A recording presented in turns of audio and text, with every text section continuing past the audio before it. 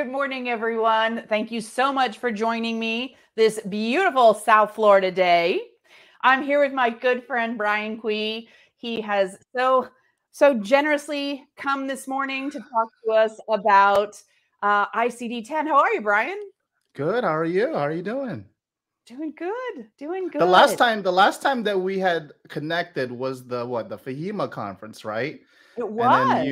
it was, let me tell you, it was the last session of the 3-day conference. And, for your audience members, if you ever had an opportunity to see Christine in person, please do that. Do not do it. Yes, we have the webinars. Yes, we have, the virtual sessions, but it take the opportunity to see her in person, because when she presents her, what was that you presented? Telehealth. Telehealth, right? Telehealth, the ins and outs of telehealth. And Yeah. one thing I definitely liked out of that session was not just the information, but the way you presented the information. You walked up and down. It really was like a show.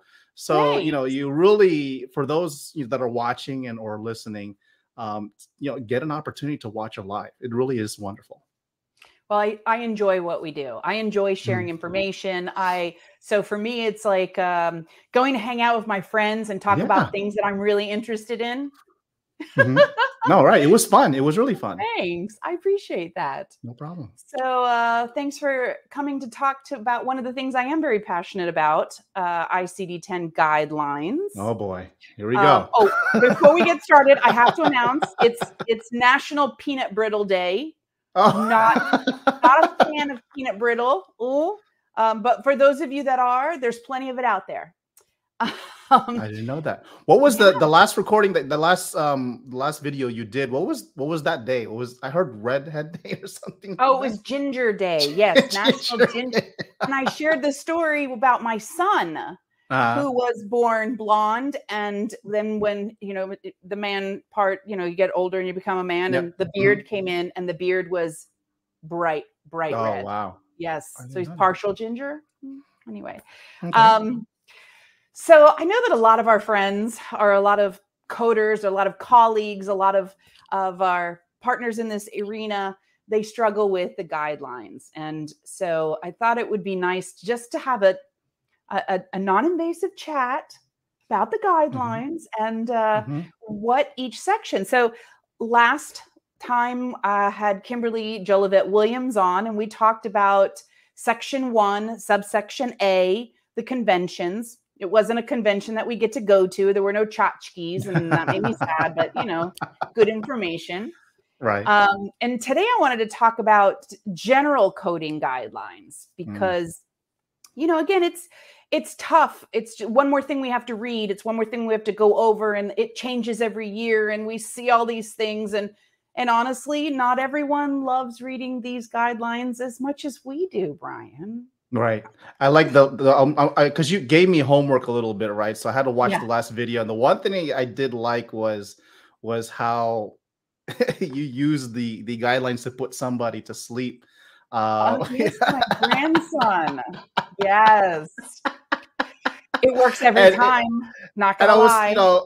I mean, it's just an idea for me, but what if somebody just read the guidelines to put somebody to sleep? And just do it. And I think if you listen to it either through osmosis, you might get it through sleep subconsciously, and you wake up like, oh, I know the guidelines. And I think I heard 3 times you have to listen to it. So if you run it through 3 times, I don't know how long those guidelines would be for a couple hours, but if you do it 3 times, you might get it. I don't know. You have to find the right system that reads to you. I have something on my phone that reads PDFs, but it's such a computerized voice that can't do it. Can't do it. I think that we should have celebrities read them to us. Yes. Especially the celebrities that we really like, and I think that might make a big difference. I know if Jason Momoa would read the guidelines to me, I would listen to them more than 3 times. Just gonna put that out there, Jason. One thing that I've got into with podcasts, I mean, aside from recording them, is listening to them to put me to sleep. And no, for real, there's a couple of them. If you ever type the sleep genre, there's a couple of them, and there's one that I remember. I forgot what his name's, but but I think it's Sleep With Me podcast that I've had to throw. Really? And it's this guy who speaks in a monotone. He speaks he speaks in a way that doesn't make sense. And so you're so like lost in it. And then you just zonk out. So I've listened to it a couple times, and Did it within work? like maybe, yeah, within 10 minutes, it's a habit now. I zonk out. So I figured, Wow. let me if this was done with the coding guidelines or any, kind of coding guidelines, zonk you out to sleep for real. But you How come out about the subconsciously next aware about medical coding. the next Medicare proposal that comes out? Yeah.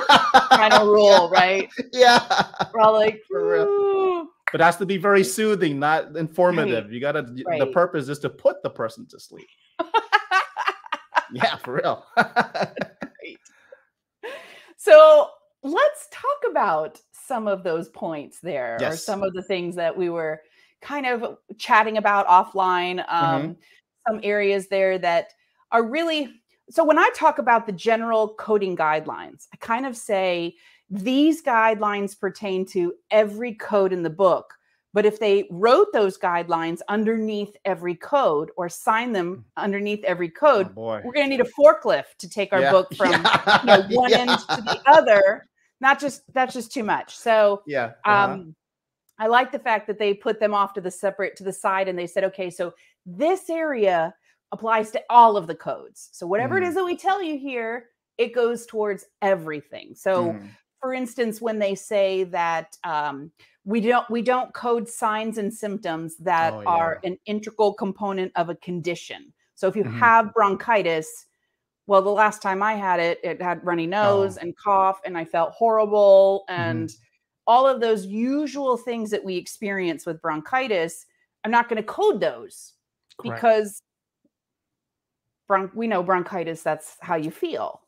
So, there's certain things there that remind us of how we should select those codes. I think also one thing to consider with the sign and symptoms, which are the R codes, correct? So I've seen them, I've worked with them, I've audited them.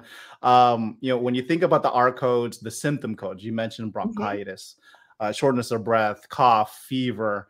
For a new coder, I've seen, especially students, when I used to teach for associates program, you give them the assignment, and then you say, well, code it, right? Code what you see, and you see like a whole, the page is like so saturated, but there's only like one line for that one answer, but they're filling it off to the side, and so I would say, why did you do that? Well, it was documented, right? So the initial training for coders is, if it's documented, code it, right? But that's not necessarily correct in a way when you apply the specific guideline. You don't code everything, but I think the key, I'm guilty, right? You mentioned like a lot of people don't utilize their guidelines. I mean, I just opened this book today. It's fresh out of the plastic. I typically refer to the electronic version one in the thing, but because I'm working with one screen, I have to have a book, so I got to crack this one open. But anyways, the key term in the symptoms, I guess, subsection is code the symptom, or don't code it if you have a definitive diagnosis, right? And so the key factor is when you're learning medical coding, it's not just the medical coding, the prerequisites to medical coding, anatomy, physiology, right? And I tell young professionals, look, if you really want to be successful in coding, it's really not just the coding, it's the anatomy, the pathophysiology, etc. It is the pathophysiology. Right. Yes. That encompasses that code, right? So if you take that education really seriously and move it into the coding realm, well, you won't have these issues with coding. You would automatically know that fever, shortness of breath, cough is inherent, is part of the definitive diagnosis, which is bronchitis or even pneumonia. You could even, you could switch it any which way you want, as long as you know what those symptoms are part of. And so if you know how to utilize those symptoms and know what the disease is that associated, you can do a lot with it. I think this is just one way of kind of strengthening yourself and just not limiting yourself. Well, I'm just going to code it. It's empowering you. And that's one thing that I do get excited when the new codes come out. Now with 1176 new or revisions or changes to ICD-10 this year, it wasn't as fun as it is in other years where maybe we don't have as many codes, but I like to take the new codes that I don't know. Hemolytic uric syndrome. What is that? I don't know. I have no idea. So what I will normally do is I'll research it. I'll Google it. I'll pull up, WebMD and find out what it is. And then more important, what are the usual signs and symptoms? Maybe put them on a Post-it note and slap them in my book that year. Because, I don't know about you, but across my monitors, I have all these Post-it notes of things that I have to constantly look at until it becomes part of my memory. Yep. And if I'm in urology or if I am in, nephrology, and it's important for me to understand that, then I'm going to keep my Post-it note there or Post-it note in the book to learn, oh, these are the usual signs and symptoms of a condition. So sometimes we have to remember that medical coding, we need to continuously learn that pathophysiology, these conditions, how they morph, what is usual, what is not usual. So with bronchitis, if I came in with bronchitis and leg pain, knee pain, well, knee pain is because I'm a lady of a particular age. It has nothing to do with the bronchitis. And so for that visit, we are going to code my knee pain in addition to bronchitis. So it's just, and that is detailed in the guidelines. Right. You talk about knee pain. Well, that drives what is going to be the definitive diagnosis. You think more clinically when you think about it that way, if there's no specific diagnosis. From a CDI perspective, because I've done it for 12 years and now I'm doing clinical validation auditing, you got to look at it. How do you move forward from this diagnosis? What was the condition again? Hemolytic, whatever, uric. Yeah, hemolytic uric syndrome. Hemolytic uric syndrome. So like if I saw something new like that, I've never ever heard of that condition. From my perspective, is like, okay, well, what is the code, right? That's first thing. And then you mentioned the symptomology. Right. And then the third thing is, what does it look like in the medical record? How does it present itself? Because, when you're a coder, yes, you could look at it from just being documented. But when you if you want to expand it more in terms of CDI and clinical validation, you have to have, what is it? You paint the medical picture, right, Sanal? Right. Right. Oh, Sanal. I love Sanal. So, you have to get that bigger picture, and you can't just limit yourself to documentation, but that specific condition, you're looking at the symptomology, those are codes, right? Where is it documented in the medical record? What specific lab tests are associated with that to confirm it? What is the treatment? We're looking at, the UHDDS guidelines to reporting a diagnosis. I don't know if that's part of the guideline here because I am not even looking, but that's something that would encompass that. And when you see new codes, that's a great resource. I want to make sure that we share that resource. The USDDS is a place where you can go and find those conditions, find how did we get there? It's the requirements to report a secondary diagnosis. Without it, it really is something that you want to look for, because without it, it's not going to truly support that diagnosis to be reported. Exactly. And so very important. Another area that I wanted to go over is something that is pretty new to us. Sure. So if we look at the guidelines, section I, subsection B, section 14. 14 was new a couple of years ago. And I got super excited because anything that allows coders to assume, because it's been drilled in my head. I am a coder. I cannot assume. I cannot interpret. There's so many limitations because I'm just a coder. Right.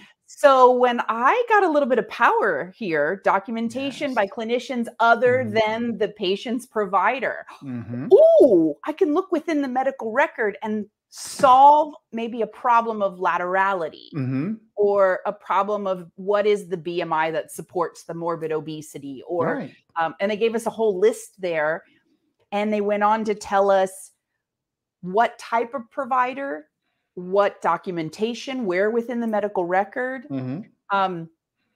I don't know. I kind of felt strong. I kind of felt like I had a little Wonder Woman moment when Yeah, I like first I encountered remember, that. I don't know when this one came out, but like I remember a time, and I go back to my CDI days, is where Mhm. um I felt pigeonholed because of the idea that, they thought people with my background, medical coding, couldn't Mhm. do anything in terms of, utilizing the medical record to look at a clinical diagnosis, right? Mhm. And so when I hear, when I did the social media thing, and you hear, oh, follow the guidelines. Oh, if it's documented, you have to code it no matter what.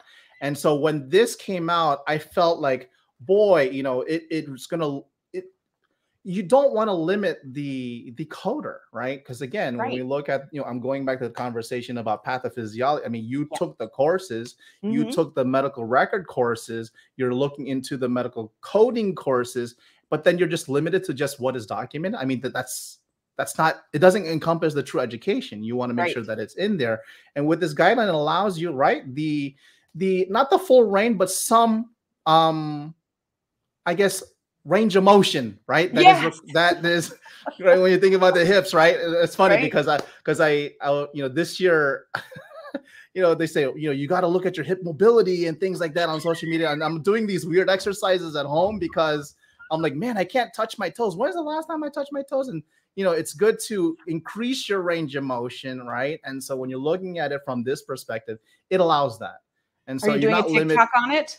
Yeah, no, no, I'm not gonna do my hip mobility exercises on TikTok. No, thank you. That's something that is just for me.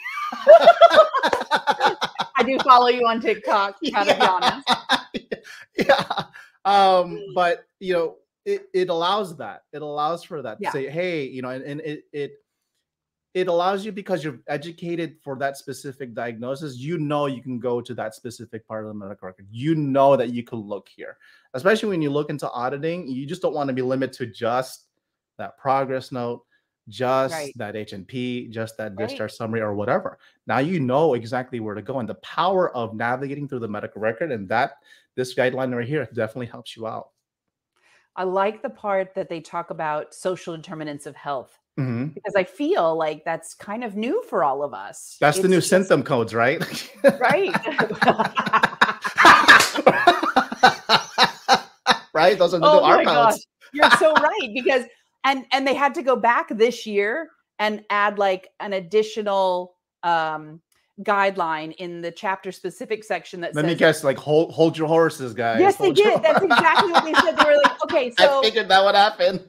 right. Not everybody that lives alone has a problem living alone. Maybe they Mhm. like living alone and they do Yeah. great. And so Mhm. that's not a reportable diagnosis. It's not a No. problem. Right. But It's not exactly. It's not a problem. Right. right. So yeah, that's exactly what happened. It became our new signs and symptoms there. That's So funny. yeah. Another thing that I see a lot that maybe we can get some guidance in the guidelines is sequencing diagnosis. I get Mm, that. mhm. I teach also, and that's probably one of the biggest things my students will say to me is like, "What comes first?" Right. Well, it's in the guidelines. Mhm. Oh, can't you just tell me what comes first? But we Right. should know where if something happens, where can we go and find that information again of what comes first, especially when we're talking about etiology and manifestations. Mhm. And Manifestations code first, right? Code also. Yep. yeah, Right here. exactly. One of the things that my I have a team, and most of my team, well, half of my team, I guess, it comprises of both coders and nurses, right? And Mhm, so, mhm. as a manager, I try to lean on their weaknesses. So for the coders, it's the clinical side. I'm not clinical. I'm like, okay, well, let's make it clinical, right? Let's pair Right. you up with somebody who's, clinical, and let's That's just a make it happen. wonderful idea. Right. So for the nurses, oh, I don't have a coding background. That's no problem, right? And so there's some people who, for example, I have one that got her CIC, right? And I had another Uh-huh. one who says, well, I'm thinking about the CCS. And I'm like, okay, well, if you say that, then I'm going to make it work for you. I'm going to push you on these coding things.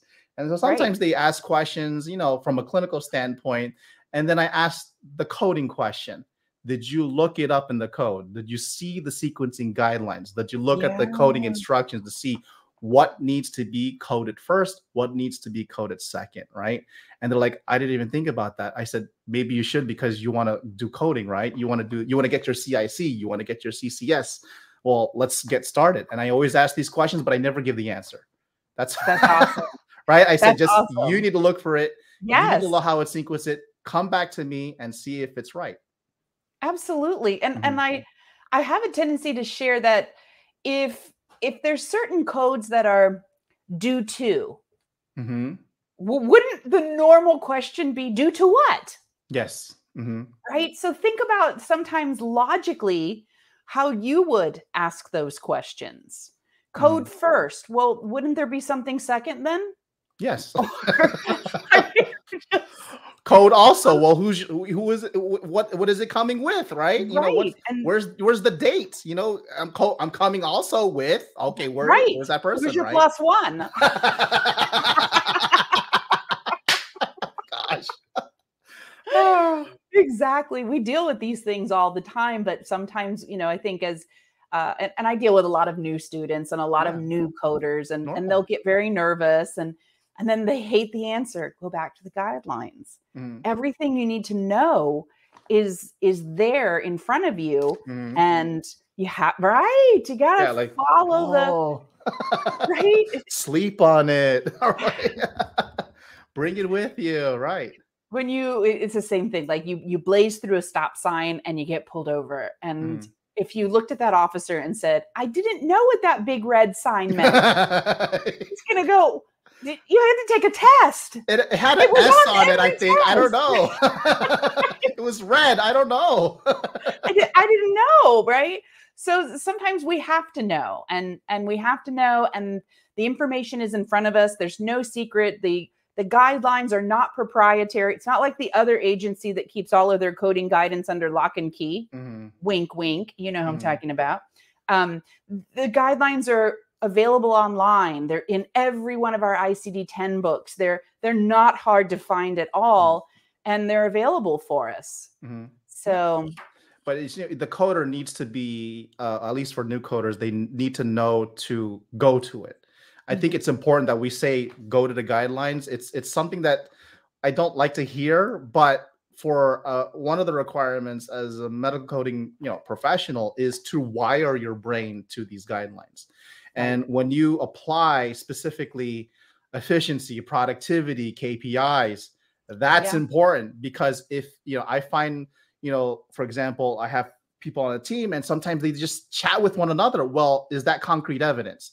Did you go to the guidelines? No, I just heard it from so and so. Well, there goes your quality audit, because you can't source your next coworker, right?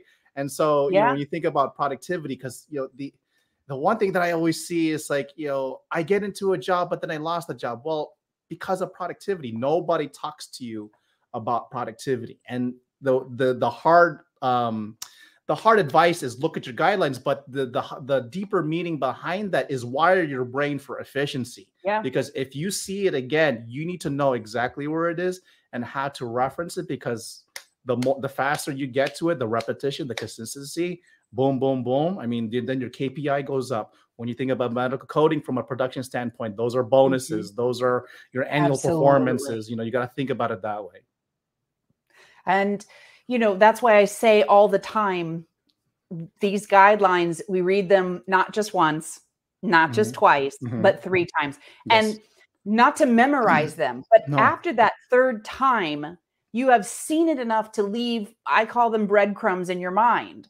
So when I say something like, do I code signs and symptoms? Your mind should immediately go, there's a guideline for that. Yes. And that is general information, not chapter specific. So now I know I'm going to IB. Maybe you have to look through the different sections in IB, but you're a lot closer to the answer than I don't know. Right. Right. And so, the guidelines is just the smallest piece of medical coding, because, again, efficiency. I mean, because I manage that. You know, Mhm. referring to the guidelines, knowing where it is in the medical record, looking at a condition and just knowing through your own knowledge that you're supposed to have coming into a role, you know, such as auditing, medical coding. Mhm. What are your, as a, what I call your anticipation points? When you see Yes. something like CHF, what are you going to anticipate specifically for this patient? And you can run through your R codes, you can run through your symptomology codes, right? Yep.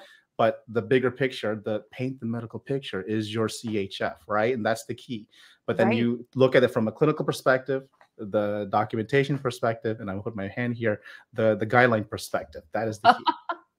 And it's helpful. You know, I know that, you know, we're moving into a value-based reimbursement in the future. The numbers are there. Every year we're really going more towards that, and treating and having reimbursement that is based on those illnesses, those conditions that we know historically are going to get worse, or they're going to require a lot of money to get the patient stable, or maybe a cure, right? Some of those codes we can cure.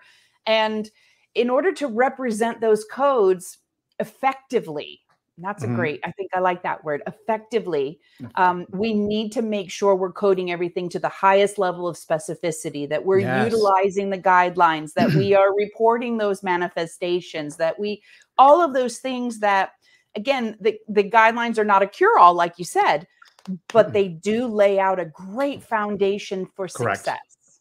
Correct. Yeah. Right. Right.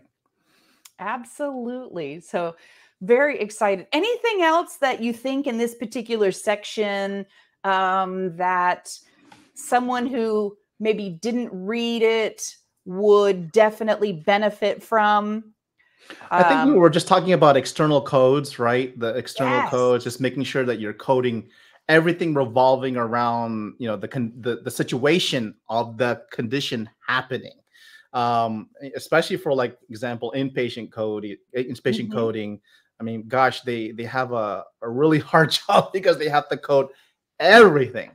And, you know, Right. when I did cross training as an inpatient coder for like maybe a year, you know, you don't necessarily think about coding the external cause codes, the adverse effect codes, things that paint that specific what exactly happened with this Right. diagnosis, especially because I used to work at a level 1 trauma center, and those were you gotta explain everything in those codes. And my sister, she works as a trauma registrar, and she has to Wow. utilize those external codes, yes, and those fracture Yes. codes, those trauma codes. So those are definitely important. I know they have to use these specific guidelines to assign them as well. I also say clinically that the external causes are really important to give that path of care. So if you know, run into an urgent care center, the wound really does depend on how it happened. So if I was riding my skateboard and wiped out, which would never happen, by the way, because I'm an excellent skateboarder, but I like to see it. I'm gonna so I have a couple longboards if you want them. Let's go. So, but if I did wipe out, like gravel, dirt, grass, maybe, right, that's going to need debridement. We need to make sure that wound is really clean before we close it up. And that might take time. It might take resource. But if I'm in the kitchen cutting a carrot, which, by the way, would never happen because they don't let me in the room with the hot box. Oh. Okay. That is not my room. But that might be a cleaner environment. It's a carrot. It wasn't something that they really need to worry about infection. So I even tell coders that if you really want to take it down to the silly why, because it directs patient care, it directs the amount of time that might be required due to the circumstances, or even better, to your point, from a registrar's perspective, which is another area of healthcare that a lot of coders do go into. And that information is just critical. You know, one thing that because my wife is an ER and she actually went to work last night, and you know, when she brings, you know, when the patients come in, they have to tell their story. Right. And so when you think about documentation from the triage standpoint, and then also, you you know, you have these scribes now that come in with the physician and the ER, and they're documenting, oh, hey, what, you know, they come in, hey, sir, how you doing? Oh, I'm in such in pain. Well, like, tell me exactly what happened. Well, I was skateboarding, you know, in the beach, and then some dog just went across my way. I tripped over the dog. I landed on the, you know, the boardwalk, and I went into the sand, and then a shark bit me on the leg. You know, that that type of thing. Having a bad day. Yeah, right. So skateboard accident / shark bite, right? I want to see that coded. That would be fun. I had a friend of mine who coded the night before Christmas in external cause codes. Yeah. Oh boy. Well, Brian, I can't believe our time is up today. Oh gosh, that's it, right? I really appreciate you coming on and talking with me and my friends and other coders and the new ones and the older ones, and you know, just being a part of this community. You are such a presence. You share so much information. Your free CEUs, the Medical Coding Geek, your TikTok, your reels, like, you really do provide so much for our industry, and we appreciate you so much. Thank you very much, and thank you for having me. It is my pleasure. Definitely. We will talk again, my friend. For sure. All right. Thanks for watching. Have a wonderful